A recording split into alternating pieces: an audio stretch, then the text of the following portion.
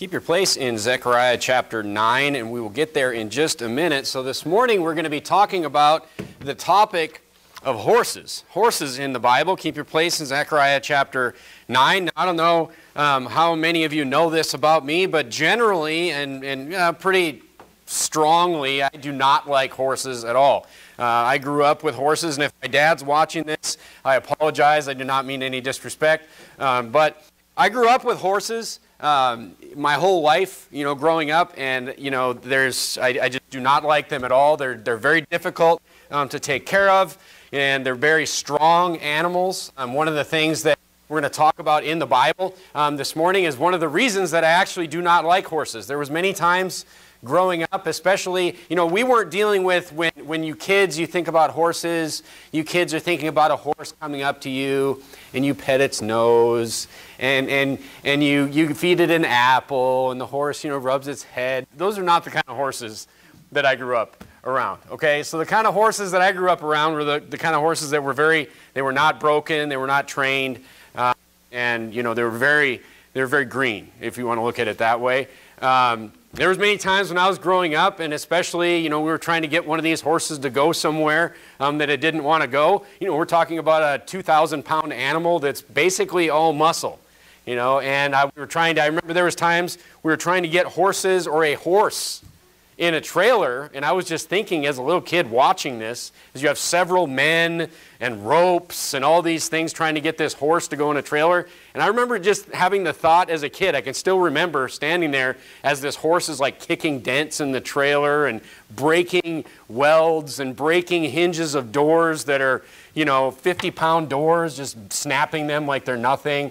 I can remember thinking, someone's going to die today. When we're trying to deal with some of these animals. So the point is that horses are very strong animals. Okay, horses are very strong animals, and in the Bible, that is one of the reasons that they're brought up in the Bible so much. I mean, it's basically 2,000 pounds of solid muscle is what you're dealing with a horse. And in battle throughout history, this is why horses were used. Throughout military history, if you've ever looked and studied, older, battles or older wars, horses many times, were the difference in who won or who lost the battle. There was two different kinds of cavalry. You would think about a man riding a horse is a cavalry. There was light cavalry where you could have, soldiers that could move faster. They could go and they could find the other army. They could do reconnaissance missions. They were very good at riding horses, to get around another army, to flank another army. It was a very strategic advantage to have, horse soldiers in a battle or cavalries. And then, if you look at the older, more medieval battles, you have, heavy horse cavalry. And this is the horse cavalry that would just charge straight into an oncoming army. So that being said, horses in the Bible were very strong and they're used for war. They're used for war, and many times they were the difference in who won and lost the war. But let's look at what the Bible says about horses, and especially horses and chariots. Horses could also pull a lot of weight. They could pull a man in a chariot. They could pull trailers and wagons and things like this. They're very good for logistics. And, generally, if you want to have a strong army, horses are essential, especially in the older times, before, mechanized, warfare as we have today. Look at Zechariah chapter 9 and verse number 9. Let's see what the Bible says about horses. Let's see what the Bible says about horses. In the Bible, I'm really excited about this sermon because the Bible's not super positive about horses. So the Bible is kind of against horses, and we'll look at why this morning. Look at Zechariah chapter 9 and look at verse number 9. So Zechariah chapter 9, verse number 9 and verse number 10, there's a very distinct contrast between these two verses. So of course, verse number 9 is a prophecy of Jesus Christ. Okay, this is a prophecy of Jesus when he enters Jerusalem. So we're coming up on this season, as Easter is right around the corner. But Jesus in Matthew 21, he rides. This is a prophecy of what Jesus does, how he enters Jerusalem in Matthew chapter 21. We won't get into that right now, but look at verse number 9 of Zechariah chapter 9. Rejoice greatly, O daughter of Zion. Shout, O daughter of Jerusalem. Behold, thy king cometh unto thee. He is just and having salvation, lowly, and riding upon an ass, upon the colt, the foal of an ass. Now turn to Joshua chapter 9. Turn to Joshua chapter 9. So here we see Jesus, he did not ride into Jerusalem. He did not ride into Jerusalem on a horse. Okay, he rode on a donkey, essentially. On an ass, the Bible says, on the colt, the foal of an ass. So there's a very significant point to this and how Jesus entered Jerusalem. First of all, yes, it was fulfilling this prophecy in Zechariah chapter 9, but throughout the Bible, and we're not going to study it extensively, but let me just show you one case. Throughout the Bible, riding on a donkey or riding on an ass, it signified humility or lowliness of mind or even peacekeeping. Peacekeeping. So many times we studied through the book of Judges. Many times the judges had sons that would ride upon donkeys or ride upon asses. This signifies their humility. It signifies their desire for peace. Look at Joshua chapter 9. Look at verse number 4. So Joshua, as he's going in to conquer the promised land, he's just winning all these battles and he's winning all these victories. And the inhabitants of Gibeon, they hear about how Joshua is just destroying all the armies. So they go and they're going to try to kind of pull a fast one on Joshua. And look at verse number 4. So these men of Gibeon, they hear what Joshua had done unto Jericho and to Ai, and they did work wilily. That means they were cunning. They were trying to trick him. They were thinking they were going to con Jacob. Or not Jacob, Joshua, I'm sorry. And went and made as if they had been ambassadors, and took old sacks upon their asses, and wine bottles, old and rent and bound up, and old shoes and clouded upon their feet, and old garments upon them, and all the bread of their provision was dry and moldy. And they went to Joshua in the camp at Gilgal, and said unto him, and to the men of Israel, We be come from a far country. Now therefore, make ye a league with us. So what these guys did was they wanted to make it look like they were from a long ways away. Because Joshua's coming in and he's conquering the promised land. And these guys, they're next. They're one of the people that are next. They're right in the promised land. So what they do is they get all this old stuff and they put on old clothes and they want to look lowly and they want to look friendly and they want to make peace. They want to make a league with Joshua. And what they do is they don't come in riding on a horse. They come riding on an ass. They come riding on a donkey to show that they're lowly, they're humble, they want to make peace with Joshua. And yes, they're fooling Joshua here, but you know, it worked. But all that to say this, that riding a donkey is a humble thing.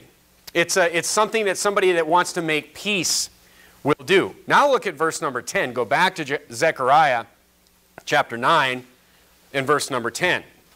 The horse is a symbol of war in the Bible. The horse is a symbol of war. Now, Jesus, as he was here the first time, he rode in to Jerusalem on an ass. Jesus was here to make peace the first time. There will be a time when Jesus comes back on a horse, and that will be to make war. And we'll talk about that this evening. Look at verse number 10 of Zechariah chapter 9. And I will cut off the chariot from Ephraim, and the horse from Jerusalem. And the battle bow shall be cut off, and he shall speak peace unto the heathen, and his dominion shall be from sea to even sea, from the river even to the ends of the earth. So the horse here and the chariot that it pulls is really contrasting verse number 9, where Jesus is coming in to make peace. The Messiah rides into Jerusalem as a peacemaker. And that's ultimately what Jesus did, is he made peace between, not us and the world, but between us and God. So Jesus was the ultimate peacemaker in that sense. Now the horse and the chariot that it pulls in verse number 10, it equals power. It equals might. It equals, and that's why it was used, by the way, in war. Turn to Psalm chapter 20, or just look at the front of your bulletin, Psalm chapter 20 and verse number 7. So you say, well, isn't this good? Isn't it good to be powerful? I mean, what's wrong with having a powerful army? What's wrong with having an army that has horses and chariots? Because if we're the good guys, don't we want a strong army that we can defend ourselves against evil and all this? Well, look at Psalm 20 and verse number 7. It's not necessarily the horse or the chariot that's bad alone by itself. It's this. It's some trust in chariots and some in horses. But we will remember the name of the Lord our God. Psalm 147, verse number 10. You turn to Proverbs chapter 21. Turn to Proverbs chapter 21. I'll read for you Psalm 147 in verse number 10. It says, He delighteth not in the strength of the horse. This is God. He taketh not pleasure in the legs of man. The Lord taketh pleasure in them that fear Him, in those that hope in His mercy. So it's not the horse by itself. It's not the chariot by itself. It's those that trust in the horse and trust in the chariot instead of trusting in the Lord. Look at Proverbs 21, verse 31. Of course, a very famous verse in the Bible. The horse is prepared against the day of battle, but safety is of the Lord. So let's look at a few examples in the Bible about, people taking this philosophy of where they get their strength in the wrong way. Turn to Deuteronomy chapter 17. The problem wasn't the horse. The problem wasn't the chariot. The problem was people that trusted in the horses and trusted in the chariots instead of fearing the Lord God. Look at Deuteronomy chapter 17.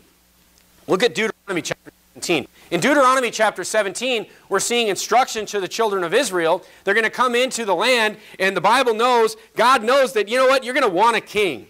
You're going to want a king just like everybody else has a king. It's like, when you do choose a king, the Bible gives some instruction for when they are going to make the mistake of asking for a worldly king. God is giving them some instruction on how to choose the king, what kind of king to choose, and how the king should behave himself.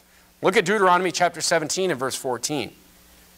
Talking about horses and those that trust in those things. Look at verse 14. When thou art come unto the land, which the Lord God giveth thee, and shalt possess it, and shalt dwell therein, and shalt say, I will set a king over me, like as all the nations that are about me.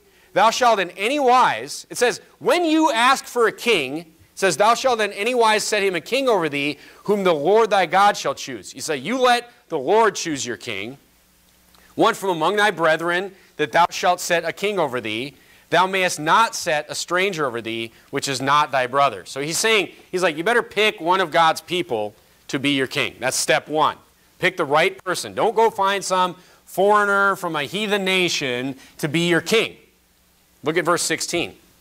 But he shall not multiply horses to himself, nor cause the people to return to Egypt, to the end that he should multiply horses. So twice he says this about horses. He says he shouldn't multiply horses to himself, that you would cause the people to return to Egypt to multiply horses. For as much as the Lord said unto you, ye shall henceforth return no more that way. What is he talking about here? Talking about returning to Egypt. I mean, why would a king multiply horses? So Egypt in the Bible, turn to Isaiah chapter 31. First of all, Egypt in the Bible it was a powerful nation. Egypt in the Bible is a nation that signifies worldly strength in the Bible. And the Bible here is giving specific examples, a specific direction, to the king to not multiply horses, and specifically don't go back to Egypt for the horses. Because he doesn't want you going back to Egypt. He doesn't want you trusting in Egypt. He doesn't want you trusting in the strength of horses. Look at Isaiah chapter 31. More on Egypt in Isaiah chapter 31. Look at verse number 1. Isaiah chapter 31 in verse number 1. Egypt throughout the Old Testament is used as this analogy of just worldly strength, of just going back to the world and forgetting about God. Look at verse number 1. Woe to them that go down to Egypt for help, and stay. Again, here it is. Again, stay on horses and trust in what? Trust in chariots, because they are many, and in horsemen, because they are strong. But here's the real problem. It's not that the horses aren't strong. It's not that chariots aren't good. It's not that these things aren't good for battle. But it's when you trust in those things, you don't trust in this. But they look not unto the Holy One of Israel, neither seek the Lord. So it's not that the Lord, again, is against horses. It just seems to be what people rely on and what the nation relied on, especially what the king, the leader of the nation, would rely on that was the problem. It's the same thing with 2 Samuel chapter 24 when David goes and he numbers the people. Many people are confused. Why is God mad at David for numbering the people? Because David should have just trusted in the Lord. David was sitting there and he wanted to know how many people he had, how many men of war that he had. He should have just trusted in the Lord. There's a lot of examples of this in the Bible. Let's look at a bad example of this. Go to 2 Chronicles chapter 25. 2 Chronicles chapter 25. So the Bible here is talking about chariots and horses. It's just talking about what we rely on. That we rely on chariots and horses or the strength of Egypt, this worldly strength versus, relying on the Lord. Look at 2 Chronicles chapter 25. Here Amaziah is gathering together. He's going to battle against the children of Seir. He's going to battle against the Edomites. He's pulling an army together. He's pulling an army together to go to war. Look at verse 5 of 2 Chronicles chapter 25.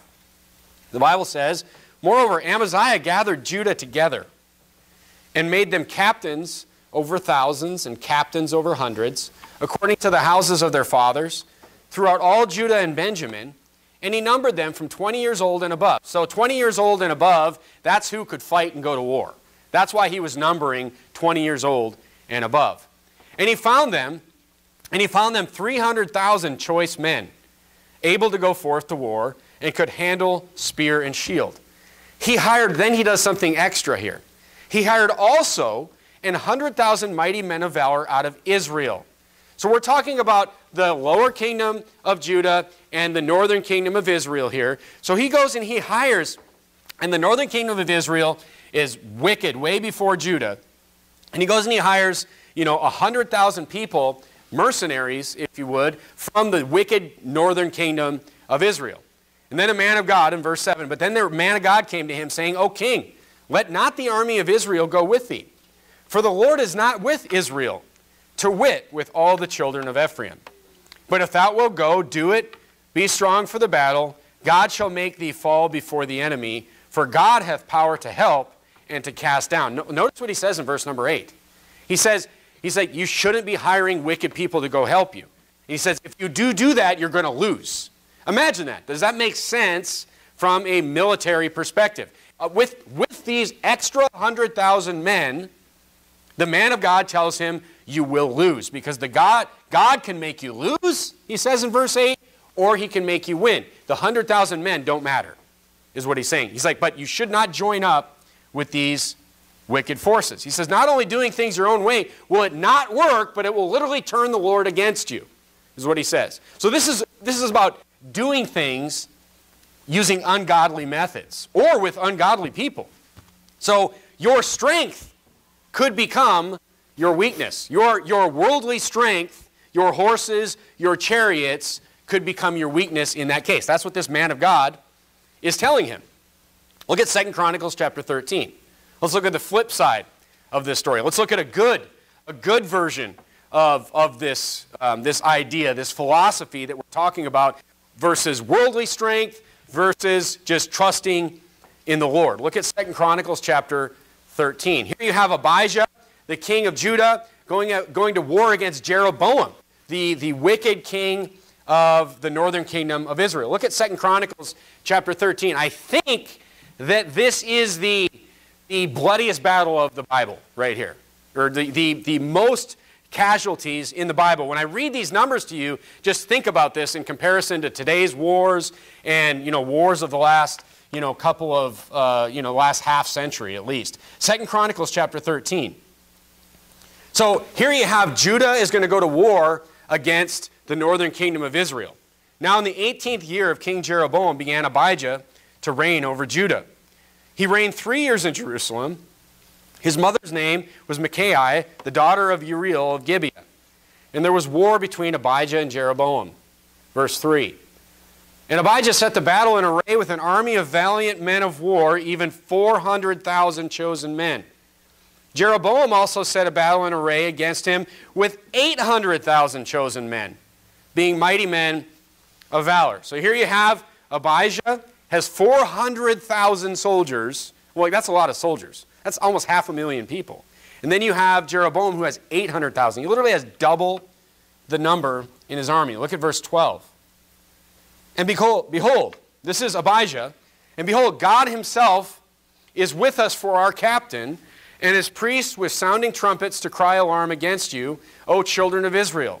Fight ye not against the Lord of your fathers, for ye shall not prosper. So this is Abijah, and he has the Lord with him. Jeroboam is just wicked. He does not have the Lord with him. And Abijah is saying, let's not fight. And he's like, don't fight against the Lord. But Jeroboam caused an ambushment to come about behind them. So they were before Judah, and the ambushment was behind them. And when Judah looked back, behold, the battle was before and behind. And they cried unto the Lord, and the priests sounded with the trumpets. So picture the situation.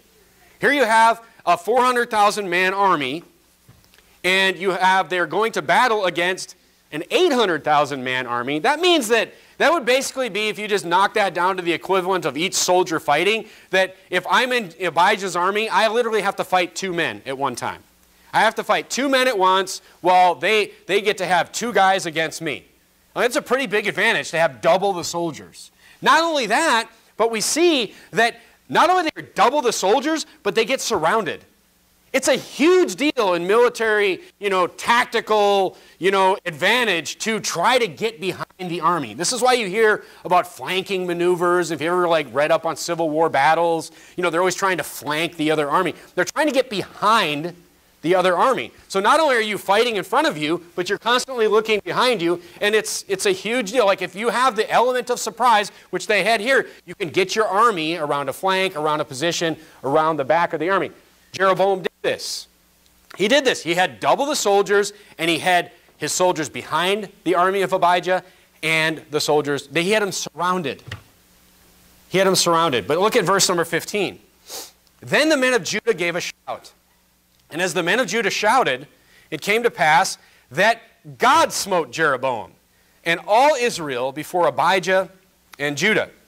And the children of Israel, this is Jeroboam's army, this is the 800,000 men army, fled before Judah. And God delivered them into their hand. And now look at verse 17, and just picture this for a second.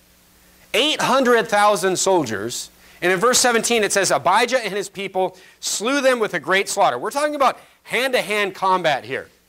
Hand-to-hand combat. So there fell down slain of Israel 500,000 chosen men.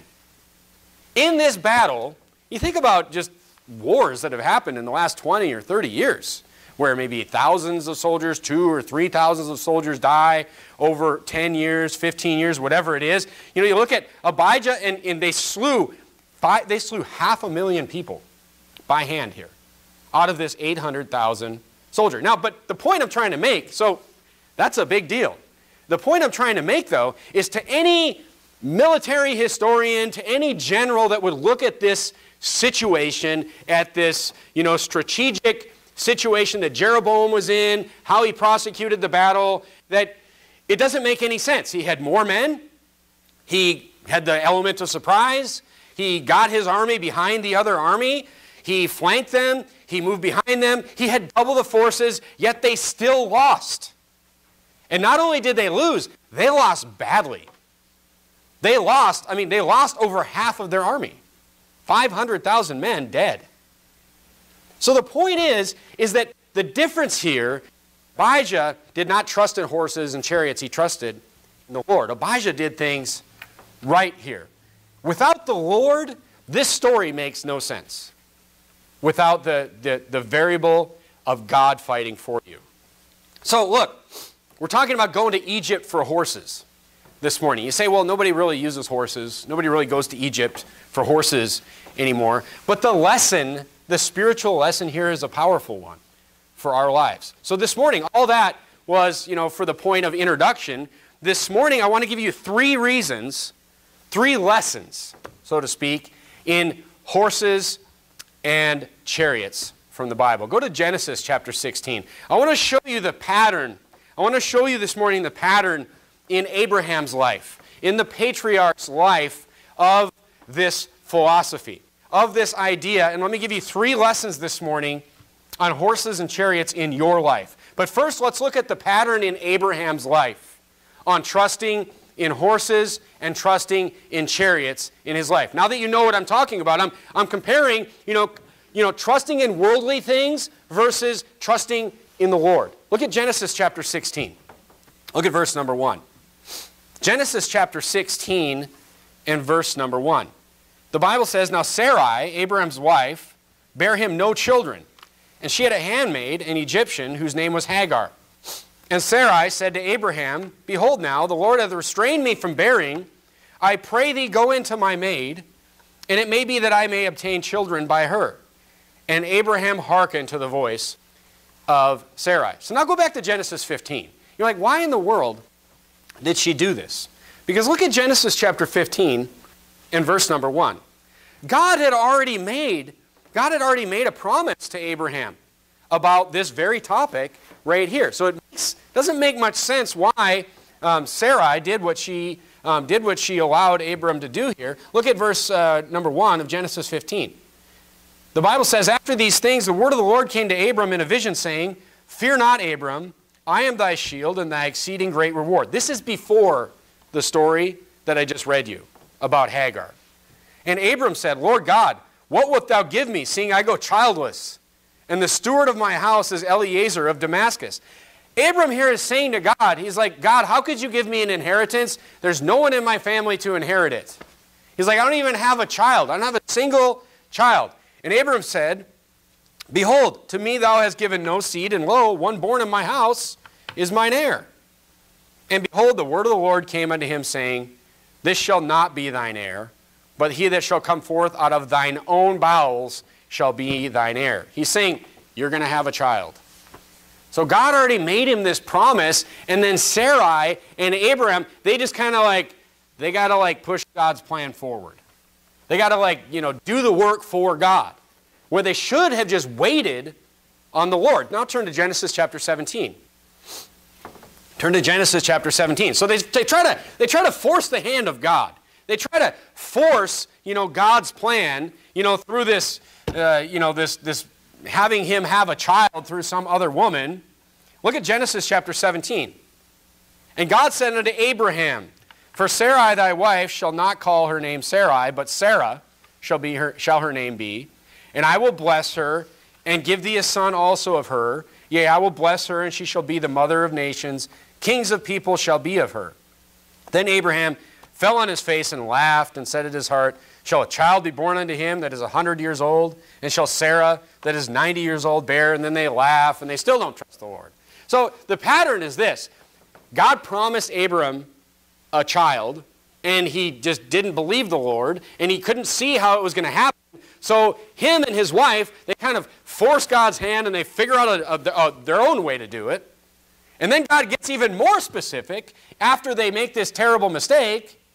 And, he tells them, like, look, it's going to be from Sarah. Look, here's the thing. If God promised a child, and you're married, does he have to say that it's, going to be from your wife? I mean, Abram should have just waited on the Lord instead of forcing the hand of God. And we see a pattern here, and I want you to catch this pattern. This, of course, came to pass. Isaac was born. But despite the chaos that came from Abram and Sarai, forcing, God's hand. Okay, they tried to hurry along God's plan, and chaos came from it. Now go to Genesis chapter 27. Let's look at Isaac. Let's look at Isaac, who's Abram's son. Genesis chapter 27, look at verse 15. So Isaac is married to Rebekah now. Now we're looking at the next generation. And look at verse number 15. So, God, well, I'll get to that in a minute, but hold your place in Genesis chapter 27. Look at verse 15. So Rebekah has a favorite son, and she wants this favorite son to receive the blessing. Okay, look at verse 15. But he's not the oldest son. So what's she going to do? She's going to force God's hand. She's going to come up with her own way of doing things. Look at verse 15. "And Rebekah took goodly raiment of her eldest son Esau, which were with her in the house, and put them on Jacob, her younger son." She's going to trick her husband. "And she put on the skins of kids and goats upon his hands and upon the smooth of his neck," because Esau was a hairy man, if you remember, and Jacob was not a hairy man. "And she gave the savory meat and the bread which she had prepared into the hand of her son Jacob. And he came unto his father and said, my father. So Esau was about to get the blessing, but Isaac had him go out and say, go hunt me a deer, and then come back and make the venison for me, and then I'll give you the blessing. And here Rebekah, when Esau's gone, she's going to trick Isaac into thinking that Jacob is Esau. And she dresses him up, and she gives him the meat to take into Isaac. He can't see very well, so they think that they can fool him. And he came unto his father. Jacob comes in unto his father. Esau's out hunting. And said, my father. And he said, here am I. Who art thou, my son? And Jacob said unto his father, I am Esau, thy firstborn. So he lies to his dad. And I have done according as thou badest me. Arise, I pray thee, sit and eat of my venison, that thy soul may bless me. Now this is interesting in verse 20. And Isaac said unto his son, how is that thou found it so quickly? He's like, how did you get a deer so fast? He's like, man, you just went out and you got one already. My son, and he said, and then look what Jacob says. And now this is maybe the biggest lie right here. And he said, because the Lord thy God brought it to me. So the Lord didn't bring it to him. His mother brought it to him. And not only that, they are literally trying to use horses and chariots of the world to force what God has already told them. Look at Genesis chapter 25. Now we see what happens after this. They trick Isaac. They trick him. He gets the blessing. Of course, then Esau comes back and he wants to kill Jacob. This defines much of Jacob's life, this moment right here. It's just after trying to force God's hand, chaos ensues, is what I'm trying to get you to see this morning. But why did they do this? Look at Genesis 25. Why did they do this? Did not God already promise this? Look at verse 21 of Genesis 25. And Isaac entreated the Lord for his wife, because she was barren. This is before Jacob and Esau were born. And the Lord was entreated of him, and Rebekah his wife conceived. And the children struggled together within her. She was pregnant with twins. And she said, if it be so, why am I thus? And she went to inquire of the Lord. And the Lord said unto her, 2 nations are in thy womb, and 2 manner of people shall be separated from thy bowels. And the one people shall be stronger than the other people, and the elder shall serve the younger. God already told Rebekah who was going to be the stronger nation, who was going to carry forth the promise, but she just had to force her own way. She had to force God's hand. I don't know if if Rebekah, then of course she had a favorite in Jacob, which was not right, but Esau was already marrying ungodly. He married an ungodly woman, all this. But the point is, God had told Rebekah already that Jacob was going to be the one, and then she had to force God's hand. She had to rely on her own methods and means, which was just lying, and that it caused Esau to want to murder Jacob, and it just caused this chaos in their lives for decades to come. Now turn to Genesis chapter 30. Now let's look at the next generation. Let's look at the next generation. Let's look at Jacob and his wife Rachel. Look at Jacob and his wife Rachel. Look at Genesis chapter 30. So we see this pattern arising. I hope you're seeing this pattern in Abraham and his children and now his grandchild, where they were given a promise. They were given a promise by God. And instead of just listening to that promise and just doing what they were supposed to do, they try to force God's promise into action through lies and deceit and all these other methods that they use on their own, and just chaos ensues in their lives. Look at Genesis chapter 30. Look at verse number 1. And when Rachel saw, now this is the 3rd generation we're talking about here. When Rachel saw that she bare Jacob no children, Rachel envied her sister and said unto Jacob, give me children or else I die. She's very upset. And Jacob's anger was kindled against Rachel, and he said, I'm in God's stead. Who hath withheld from thee the fruit of the womb? And she said, behold my maid Bilhah. Go in unto her, and she shall bear upon my knees, that I might also have children by her. And she gave him Bilhah, her handmaid, to wife, and Jacob went in unto her. And Bilhah conceived, and she bare Jacob a son. And Rachel said, God hath judged me, and has also heard my voice, and hath given me a son. Therefore she called his name Dan. And Bilhah, Rachel's maid, conceived again, and she bare Jacob a second son. And Rachel said, with great wrestlings have I wrestled with my sister and have prevailed, and she called his name Naphtali. And when Leah saw that she had left bearing, she took Zilpah her maid and gave her Jacob to wife. So, I mean, you just have this disaster just keep going and going and going for generation after generation. Not only are these two sisters, warring against, they're just jealous of each other over the husband, which is another sermon in itself. But you have like them just trying to force God's hand through these ungodly, worldly methods once again. And guess what ensues? Chaos. If you look at Jacob's life, it is chaos from beginning to end. As a matter of fact, in Genesis 47, when Jacob is asked, like he's 130 years old and he's asked by Pharaoh. He's standing in front of Pharaoh, the king of Egypt, and Pharaoh says, how are you doing? He's like, few and evil have been the days of the years of my life. This is how would you like to be at the end of your life? And somebody asks you, how's it been? How's it going? And you've got children and grandchildren and great-grandchildren, and the only thing you can think of at the end of your life is that my life it's been too short and it's been evil. Evil meaning filled with trouble is what Jacob meant by that. Look, this was a pattern in this family, is what I'm trying to get you to understand. People trying to force God's way, and they didn't listen to God's promise. They tried to force his hand, and just chaos ensued in their life. Look, the Bible is trying to tell us something here, folks. So here's the first lesson. I told you I'd give you 3 points this morning. The first lesson is this, is that no matter what is going on in your life, no matter what trouble you have in your life, no matter what situation that you have in your life, things must be done God's way. That is the first lesson right there. Do not force the hand of God in your life. Make sure that no matter what is going on, you are doing things the way the Lord wants them done. That is the lesson. You say, maybe the guys say, I need to get myself ahead in life. I need to get myself ahead at work. You go to work, and I understand how it is out in the workforce with careers and competition, and you see people getting ahead that maybe you don't think that they deserve to get ahead.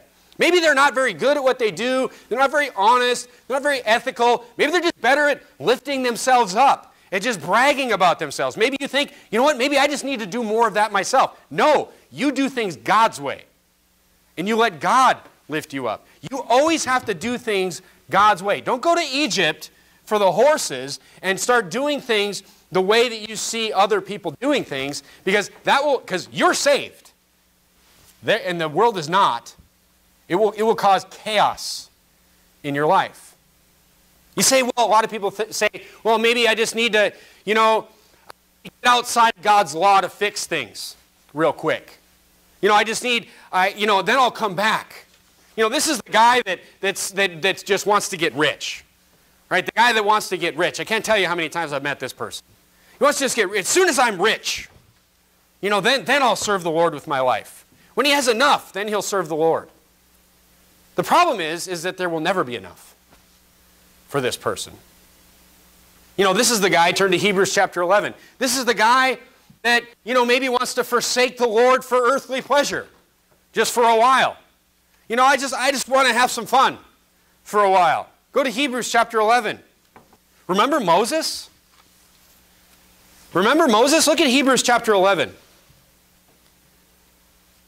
Look at Hebrews chapter 11. By faith, Moses, when he was come to years, refused to be called the son of Pharaoh's daughter. Look, remember who Moses was. Moses was not some slouch that was just another Hebrew. Moses was raised in Pharaoh's house. Moses was raised in the king's house. Moses could have had whatever kind of life he wanted. Moses could have had, the best worldly life that was available at that time. Choosing rather, but look at verse 25, choosing rather to suffer affliction with the people of God. Look at what ensued in Moses' life. Look, it wasn't the easiest of times. Then to enjoy the pleasures of sin for a season. Maybe Moses could have said, I'm not going to go right now. I want to live like this for just a couple more years, You know, I want to have a good time for a couple of years, and then I'll go do what God wanted. No, Moses just let go of it. And he did what God wanted him to do. And look at verse 26. This proves to you, by the way, that Old Testament believers were saved the same way as New Testament believers right here in verse 26. Esteeming the reproach of Christ greater riches than the treasures in Egypt, for he had respect unto the recompense of the reward. He chose to just follow the Lord. Instead of just, he did the opposite. He left the comfortable life to serve the Lord. The guy had it all. The guy had it all. The problem with thinking that, you're just going to get into sin for a little bit, maybe you're just going to get into sin for a little while, and you're just going to get outside of God's law for a while. Look, the problem is, I don't know if you ever heard this, but sin will take you farther. It will keep you longer, maybe forever, by the way. Maybe for your whole life it will keep you. And it will cost you more than you ever thought it would.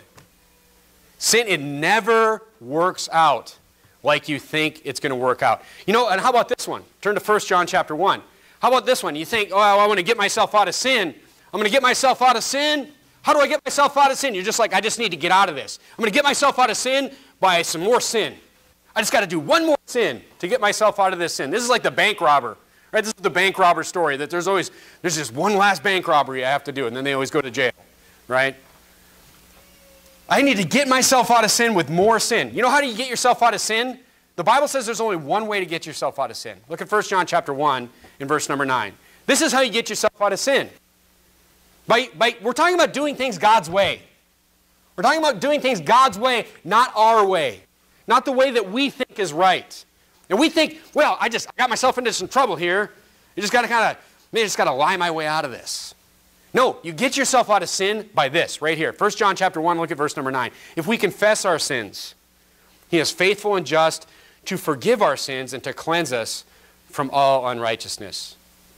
Turn to 2 Corinthians chapter 7. The Bible says just confess it. Just confess it and just get it all out there.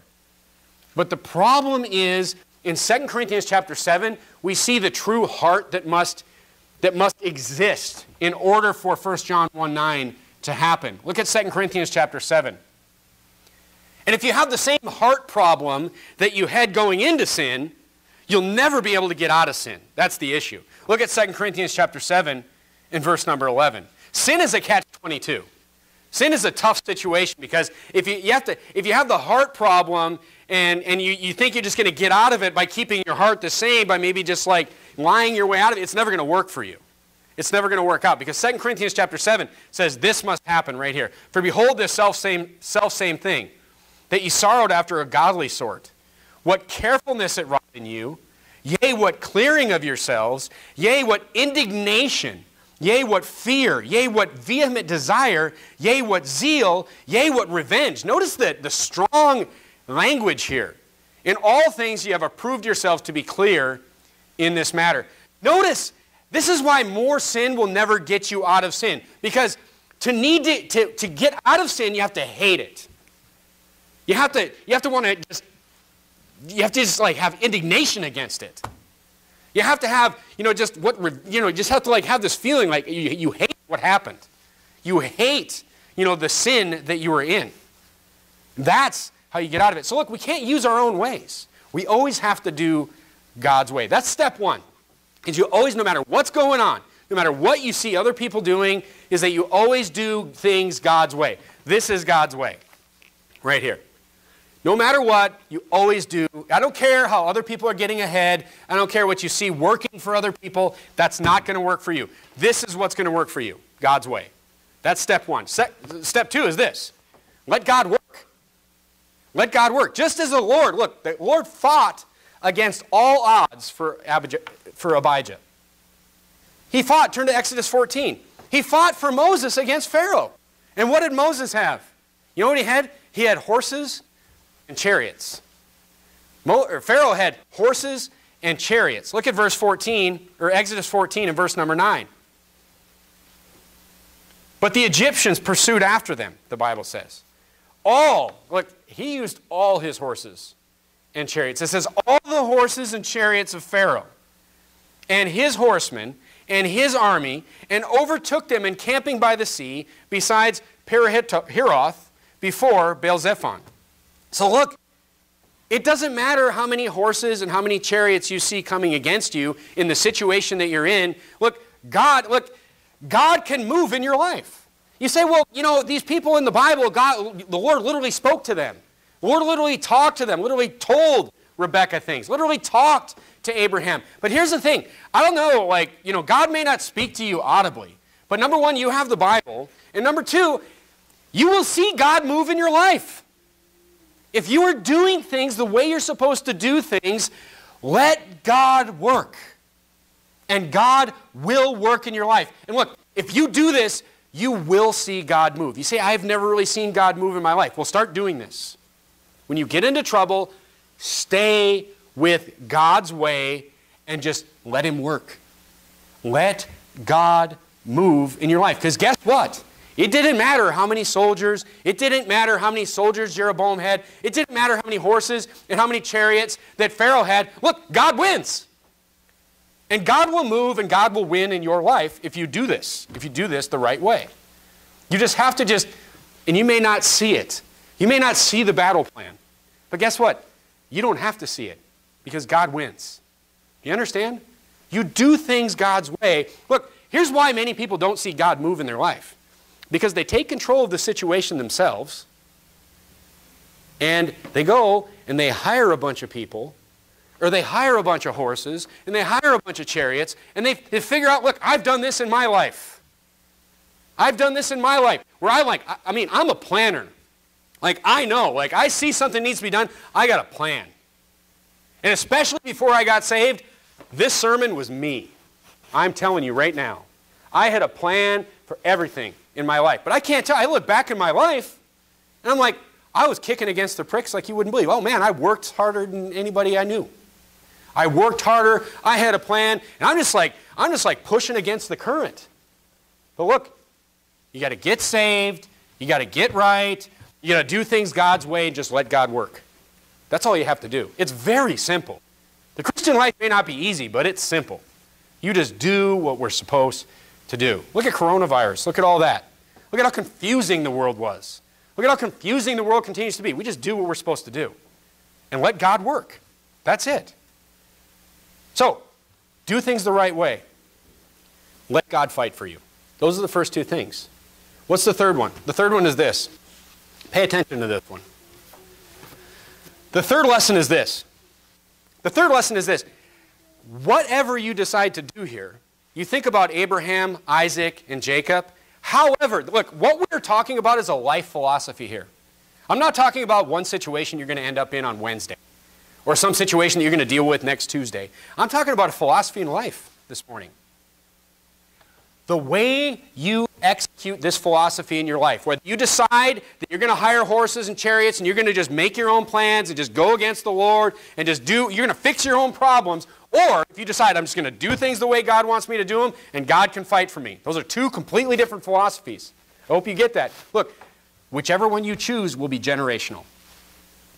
Whichever one you choose, your children will follow.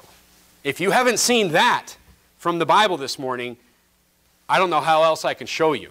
Turn to Psalm chapter 18. And guess what? If you decide to make your own path, and you decide to not follow God's way, and you decide to fix all your own problems, chaos will ensue in your life, saved or not. And guess what? The same thing will happen with your children. You're saying, but I don't see God's way. I'm in this mess, and I don't see how God can get out of this. I don't see a way out of this unless I do this. And I know it kind of takes me outside, the boundaries a little bit, takes me outside God's fence a little bit, but I don't see any other way. Look, you don't have to see the way. You don't have to see the way. Look at Psalm 18.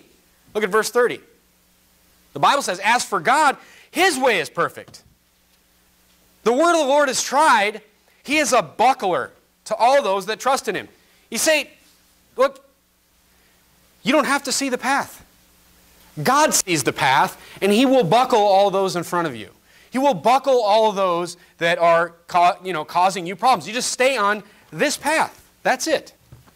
If you don't, you will end in chaos. Look, you won't lose your salvation, but you can definitely turn your life into a completely chaotic situation. You could end your life and be like Jacob, where you say, my life has just been nothing but just trouble. You know how many Christians that you'll meet out soul winning and elsewhere in life whose life is just nothing but just chaos and trouble because of this? Because they trust in their horses and chariots and Egypt in general. Whatever direction you choose this morning, the last point I'm trying to make for you is, this is a life philosophy this morning. You will live your life by one of these two philosophies, and so will your kids. This is how your works matter. This is how your works matter. We preach all the time, salvation is not by works. Yes, your personal salvation is not by works, but you will define your children through your works. You will define whether or not your children get saved through your works. You will define the type of life your children live through your works. You will define their successes or their failures, according to the Word of God, through your works. That is how important getting this philosophy right this morning is. Because as you saw with Abraham, Isaac, and Jacob, great men of God. Great men of God. God used these men greatly. But there's a lot of lessons on how to not do things that we can also take from these men.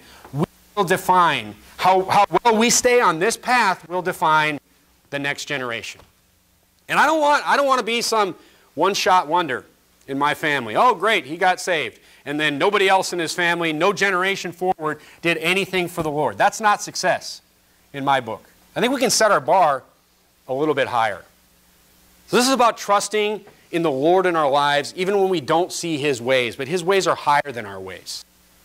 And if you're in situations where you think, I just can't see a way out of this, just do what you're supposed to do according to the Bible. That's it.